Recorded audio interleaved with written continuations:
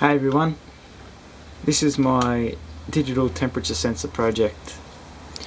Here I have a Dallas DS18B20 direct-to-digital temperature sensor. I've got a PIC16F628A microcontroller and a 4-digit 7-segment LED display. It's pretty basic in its operation. The microcontroller just takes temperature data from the sensor, and I'm using the timer to interrupt to update the LED display.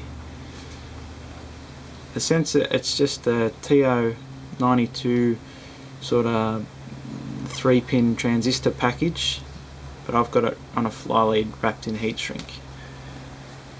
The full range of the sensor is from -55 degrees Celsius to 127. I've got a heat gun here, so I'll just heat it up.